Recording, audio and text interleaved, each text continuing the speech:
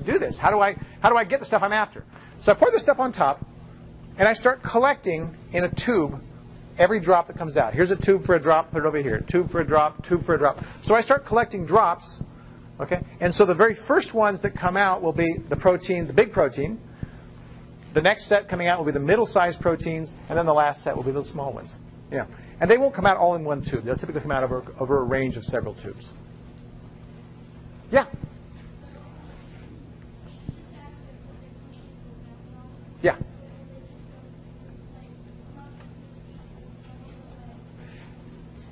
So the reason that the big ones come through first, good question. The reason that the big ones come through first is they just bounce from bead to bead to bead to bead to bead. They just go boing, boing, boing, boing, and they're through. Instead of going, what's that? On the outside of the beads. Right. So there's a lot shorter space for them to go. The small ones are going in those same spaces as well, but they're also going through the tunnels. So they've got a longer path that they've got to go through to get there. Yes, Lynette. The first batch that you get out, is that just mostly large? It's almost exclusively large. Yeah. Yes? Is there another way to force molecules down besides gravity, or machines use air pressure? Good question. Is there another way to get them out besides gravity? For gel filtration, gravity is about the only thing that's used. There are other technologies I'll describe that use pressure to get things through. That's not necessary for gel filtration. Okay, how am I doing on time? Oh, getting there. Okay. All right, so there's a couple of cool technologies. Here's one that you'll say, oh, it solves all the problems. This one is another type of chromatography, and it also uses beads. So I've described three things with beads. I described the ion exchange chromatography. I described the gel filtration chromatography, and now I'm going to describe something to you called affinity chromatography, and this one is very easy to understand. Okay? This one doesn't take a lot of complicated explanation. Let's say that I am interested in a particular protein, and this particular protein binds to something like ATP. A lot of proteins bind to ATP and use the energy of ATP to do something. Okay? So I say, I've got a protein. I'm interested in this protein that binds to ATP. Okay? Can I use that information as a way of purifying this protein? And the answer is, yes, I can. I take my beads, and I chemically attach to those beads ATP. So now instead of having positive things or negative things that are out there, I've got beads that have hundreds of ATPs sticking out on them. Okay? You with me so far? I take my mixture of proteins that I've squirted out of my cells, and I pour it on the top. What's going to stick to the column? What's going to stick to a column that's full of ATP? Protein that binds to ATP. So I'm using the affinity of that protein for ATP to hold on to ATP, to hold on to the protein. Okay? So the protein sort of selects itself. Now, you might say, well, do you get pure protein? The answer is no, I don't, because there's a lot of proteins that bind to ATP. But on that column, I'm only going to have proteins that bind to ATP, no other proteins. That's kind of cool.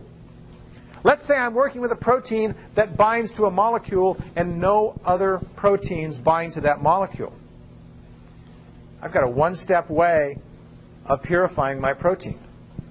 I take a bead, I attach that molecule to it, I pour this whole mixture through that doesn't bind to that molecule, and only my protein is going to bind to it. I've got a very simple way of purifying my protein. Affinity chromatography is a very, very powerful tool.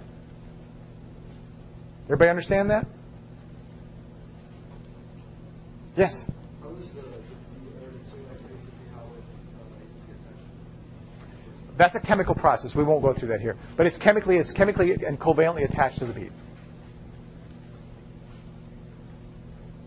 Yes? I'm sorry?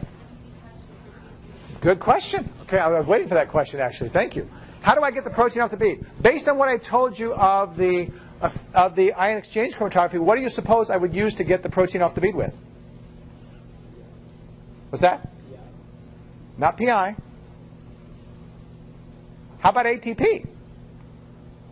The protein wants to bind to ATP, so if I start running ATP through the column, Guess what? The protein, when it lets go of one, is going to grab a hold of the other, and now it's not attached to the bead, and it goes through. All of these bindings that we're talking about are not covalent. Remember I talked about BPG, and I said it wasn't a covalent binding? I said the BPG came on and it went off. The same thing is happening with these proteins that are on the column. They're binding ATP, and they're sort of coming on, coming off. They don't make it very far because there's ATP surrounding them, and they kind of get stuck. But when I put ATP in the column, now when it grabs a hold of one of those ATPs, what happens? It's not stuck to a bead. It starts coming through. So ATP will release it from a column if it's an ATP binding protein. Yes, sir? So if it's only one active binding site, though, between the protein and ATP, then what makes it more definitive is one ATP over the other being pouring through? None whatsoever. But once it comes off, it's going to bind. If I flood it with ATP, it's much more likely it's going to bind to the loose ATP than to the tight ATP. Okay? The important thing about these bindings that we're talking about is they're not covalent. They're not permanent. It comes on, it goes off. It comes on, it goes off.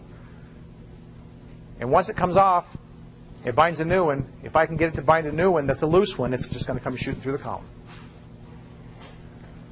Okay, you guys are looking tired, as you always are in the afternoon. So hopefully that all made sense. We will pick it up on Friday. Have a good day off tomorrow.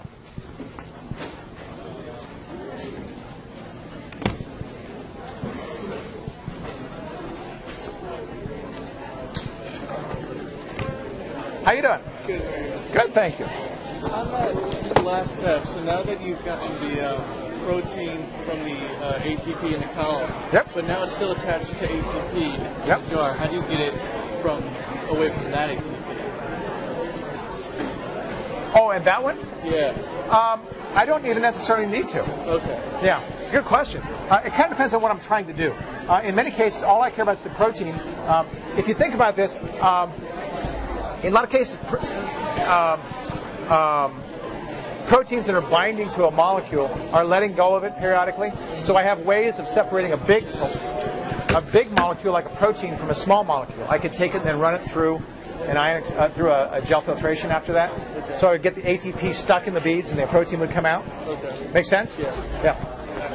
Hi. I had a question about the test. Is it going to be during normal class Normal time? class time, huh? Excellent. I just have a biology exam at that point, so at like 7:30 at night. Lucky you. Well, you don't want to stay. We can stay here until maybe 6:30 or so at night, working on No, the. thank you. That would be horrible. Hi. What's up? I just had a question about the prions. When they form the aggregates, are Yeah. they forming them inside the cell, or the protein's being released and they're like? That's a good question. I believe they're actually forming. Let me think about that a second. I think they're forming outside the cell, but I can't tell you that for sure. It's a very good question. I haven't thought about it in a while. Maybe the prions in my brain are starting to fold, and I can't remember. Along the same lines, I was wondering. You said there's accumulation of something in the brain. Yep. Plaque. They're called plaques. Yeah, they're called amyloid plaques. Amyloid plaques. Yeah, and the plaques that form in the brain are not unlike ones they find in the brains of Alzheimer's patients. Okay. Alzheimer's doesn't have a prion, so that's not a prion. Okay. But in Alzheimer's, you see plaques that form also for other reasons. Okay, thank you. Yeah, the plaques are really nasty for the nerve cells. That's the problem, is you're killing nerve cells. And in Alzheimer's, of course, you have dementia for other reasons. Are they like toxic, or how do they kill the nerve cells? They're bulky, and they squeeze them out, basically. Yeah. Okay. It's a physical thing that they're actually doing. Okay. Yeah. Okay.